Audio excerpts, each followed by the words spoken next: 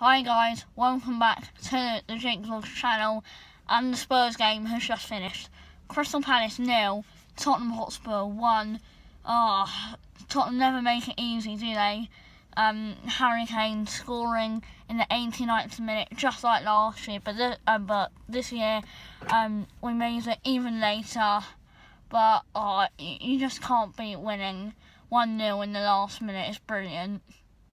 And guys, if you're wondering where I am right now, I'm currently watching my brother playing football, and yes, it really is that cold.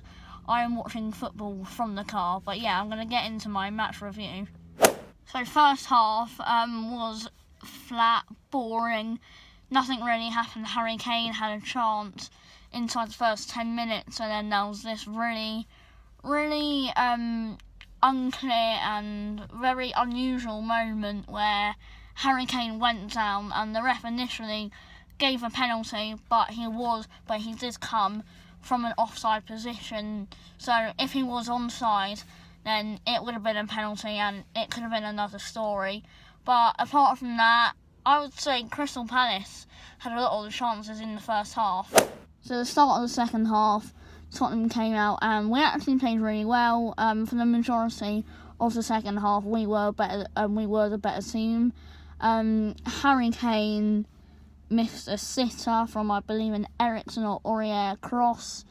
Left foot. I mean, I know it is his weak foot, but he has scored some good goals on his left foot. But unfortunately, from around 6 yards out, he did not be able to finish it.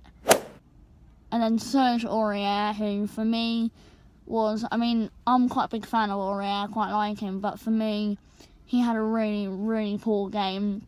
So, Son crossed it in, I believe, and Aurier, he had an open goal, but he got his feet kind of tangled up, really, and he kind of shot over the ball. It was a great chance to go 1-0 up and break the deadlock, but unfortunately, it was still 0-0. So it was the 85th minute on the clock. You thought, well, it's just going to end 0-0, another tight game between Crystal Palace and Spurs. And then all of a sudden, Harry Kane pops up again, lovely header from a corner. And yeah, we go 1-0 up in the 89th minute.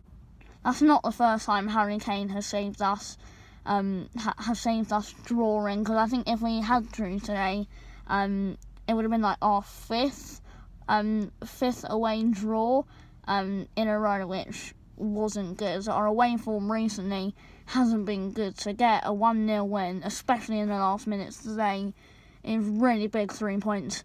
Obviously, Palace needed those 3 points. They were really happy with the 1 point when it was 0-0, but, you can't stop Harry Kane this season.